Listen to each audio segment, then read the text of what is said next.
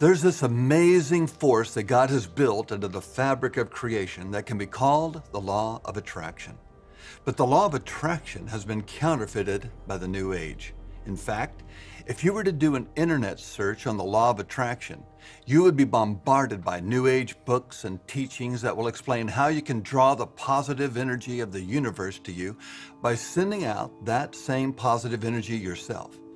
And the results, according to these New Age teachings, can be health and wealth and happiness.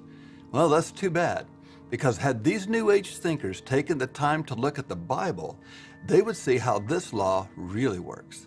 You see it at work throughout the teachings of Jesus. You see it in the laws given to Moses. It's throughout the wisdom teachings of King Solomon and Proverbs. God built it into the very fabric of creation. When you allow yourself to decrease, God is justified in giving you an increase. A negative charge will attract a positive charge. But all of this has been counterfeited by a new brand of thinkers who know neither God nor understand the true purpose of why this law works the way it does. The law of attraction is not about what the universe gives or takes away. It's about how the kingdom of heaven has been set up to operate, a system that was created before sin ever entered into the heart of a man. A strange system where the way to be exalted is to be humbled. The way to become truly alive is to die to self. The way to receive is to give. At the core of this seemingly backward kingdom, what holds it together is a gravitational field called faith. Not just any faith, faith in God. The law of attraction is not something that can be manipulated or controlled, though many have tried. It's a law that can only be understood by understanding the God who created it. That's what we're going to do. So join me in our next discovery, the mystery of the law of attraction.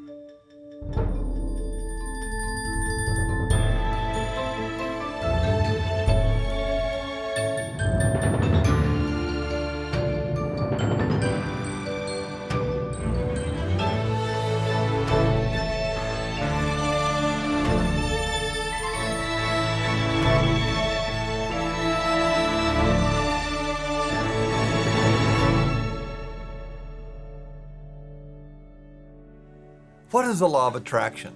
The best way to describe it is to first look at an atom. In the world of the atom, a negative charge will always attract a positive charge.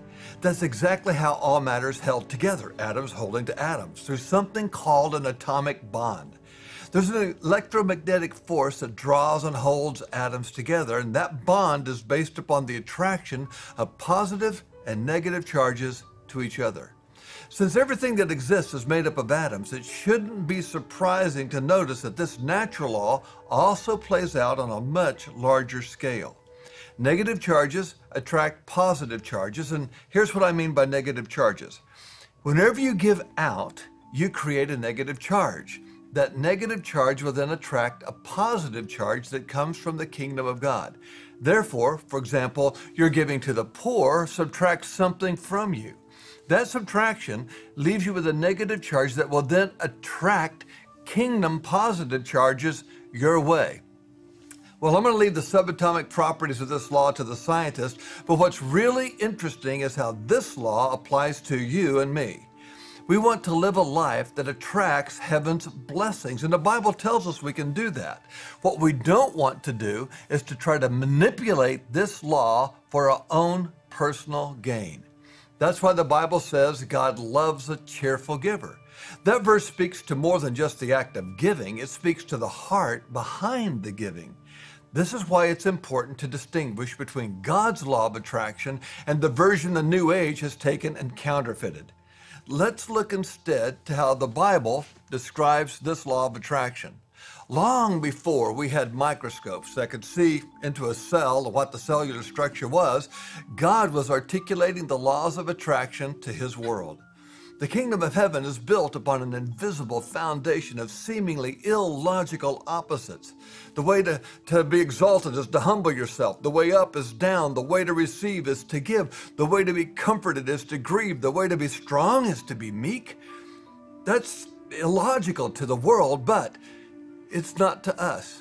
None of this makes sense, though, until you start applying the law of attraction to them. Remember, Negative charges will always attract a positive charge. It helps you understand why Jesus spoke in parables. The kingdom of heaven is constructed like nothing else. It's put together like a riddle, but the riddle isn't a riddle if it doesn't contain a clue. And guess what? This book is full of them.